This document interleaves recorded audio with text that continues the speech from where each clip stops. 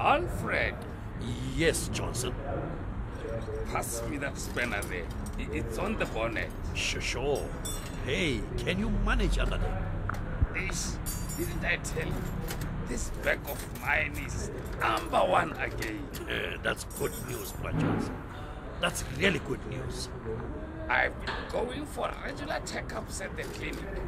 There's a lady there, a physio Physiotherapist. Yes. She told me how to look after it. Rub the area that is sore with an ointment she gave me, and not carry or lift anything that is too heavy. But then I visited that Sangoma in C-section. You know the one? Oh, must be terrible. Yeah, it's good. But tell me, how can you use the clinic and the Sangoma at the same time? Because they work well together. For me, at least. They complement one another. The clinic is very, very important because they guide me and tell me what medicines to take and how to look after myself. So why do you still go to the Sangoma? Because my family members have always been traditionalists.